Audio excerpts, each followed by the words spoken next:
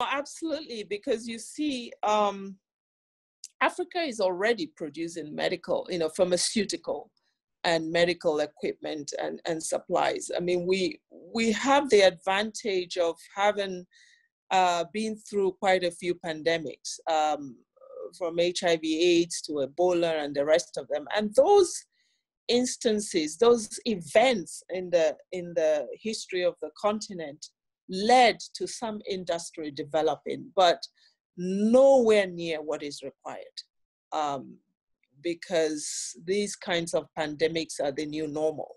This is not likely the last one that the world will see or that Africa will see.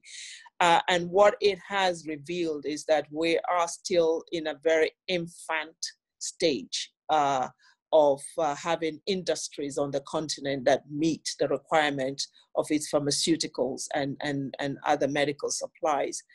So hopefully at the African Union level, which does have an industrial policy around production, that this can be activated and taken to a much higher level.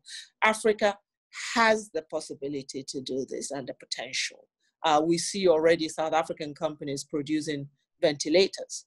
In a matter of weeks, we saw industries in several African countries, breweries go from producing alcohol to doing hand sanitizer. So the potential is there, but it requires policy direction and decision to take it to scale, so that at the very minimum, Africa can produce most of what it needs, rather than the current state, which is importing most of what it needs.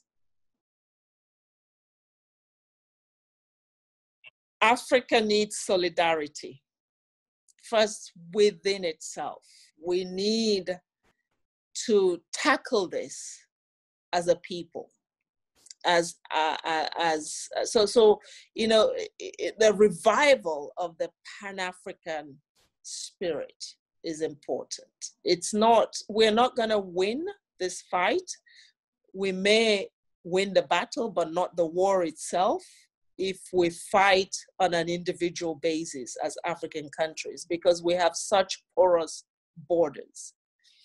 And so Africa's faith is sort of tied together through these borders. And so any response to this that will be successful needs to be of a Pan-African nature. There needs to be established that solidarity between nations. The second point I'd like to make is we cannot fight this with stigma. This we can begin to name where it comes from, who brought it, who didn't bring it, who it attacks, who it doesn't attack. This is a virus that needs to bring us together as a human family, not divide us. And we can only win if we embrace compassion and embrace each other's needs and not target people, or stigmatize the disease, or leave anyone behind. It's one of those diseases, one of those pandemics where we're only safe when everybody is safe. Success anywhere cannot be sustained without success everywhere. So this is important for the Africa region to understand that we don't have a choice. We don't have the luxury of not doing it together and not having that compassion spread, expand.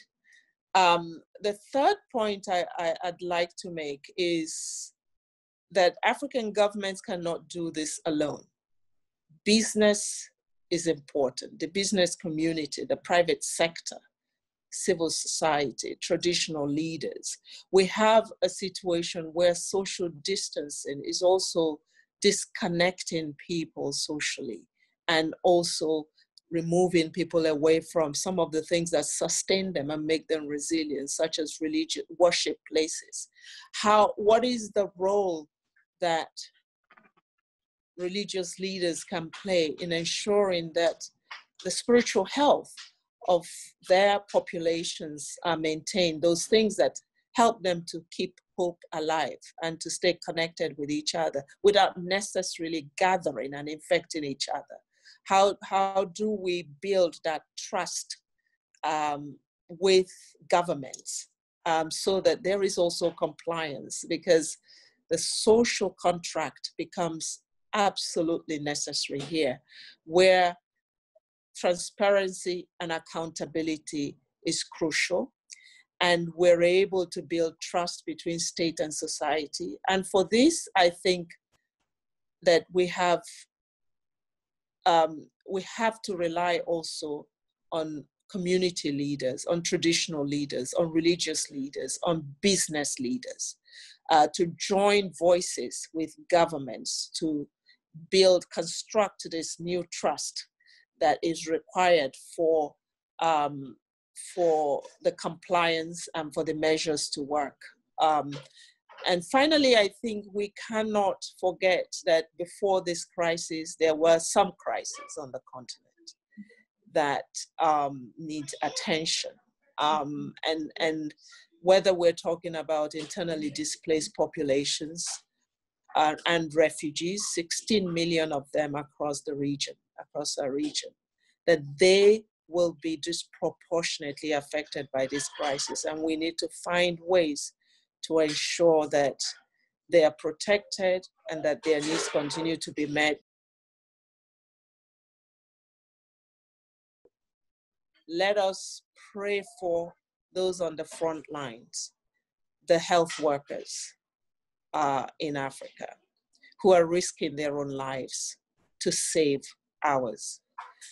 Let's, as Africans, come together and mobilize for them, not only to celebrate them, but to ensure that they have the protective gear they need to keep themselves and their families also safe.